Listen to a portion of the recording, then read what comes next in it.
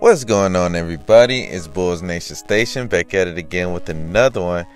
And for today I want to talk about my guy Patrick Williams. Is Patrick Williams stuck in his head? Is he doubting himself? Is that the reason why he's not aggressive enough? Is he overthinking? I'm going to get into that, but before I do, I want you guys to subscribe to my page as I keep you guys updated with the Bulls content, the Bulls rumors, the Bulls news. And yeah, I'm going to go ahead and talk about it. So, after game one where the Bulls lost to the Pelicans, Patrick Williams finished off with 5 points. You know, he had a jumper and he had a layup, which was actually called goaltending when Zion actually blocked his shot. But I know a lot of people were talking about Patrick Williams after the game, and they was just talking about offensively. You know, was he too tentative? And so Billy Donovan, he kind of iterated that after practice, saying, yeah, I feel like sometimes Patrick Williams could be in his own head, you know, overthinking his steps, and sometimes that'll cause you to, you know, hold back from the plays you're trying to do instead of playing more freely and more loosely, because, you know, things are a lot smoother, and when you play off instincts, you tend to play better. And so I feel like that's where Patrick Williams is stuck at right now.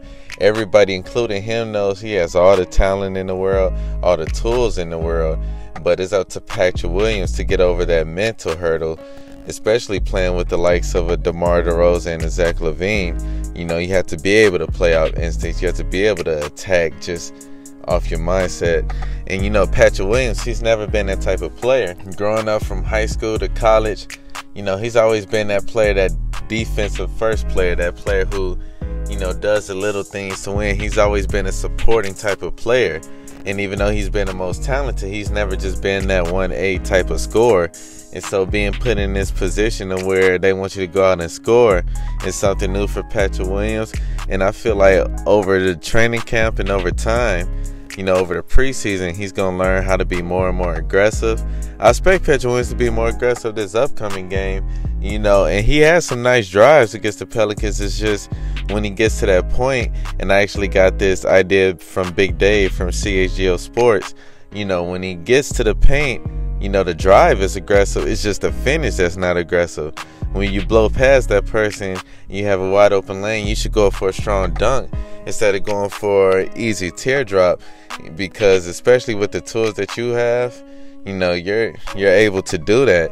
And so Patrick Williams, he was interviewed after practice also, and he was quoting the same thing. He's basically saying, yeah, I think I played good and bad, while, you know, I held my own against Patrick Williams on the defensive end. I feel like I could have been more aggressive and more physical with him from the start, and I feel like I could have made a bigger stamp offensively, you know, on the fast breaks, cutting the lanes and just driving and doing things like that.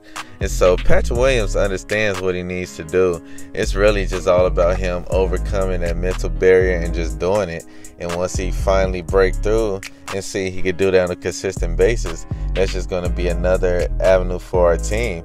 You see players on the Bulls like Dalen Terry, like Javonte Green. They're strictly energy and instincts. You know, they don't have all the same talent and the same physical tools that Patrick Williams does, but they have that heart and that energy to where they're just going to go out and attack it. And so I feel like if Patrick Williams can adopt that mantle of just going out and doing it and not overthinking it and just being aggressive regardless of what the results are, I feel like over time it's going to build into his system to where, you know, he could do it without even thinking about it. He's just constantly aggressive, and that's going to be the next hurdle for our team.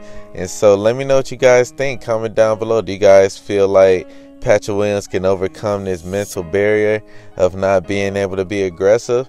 You know, let me know what you guys think, and definitely like this video, and I'm going to holler at you guys later. I'm out.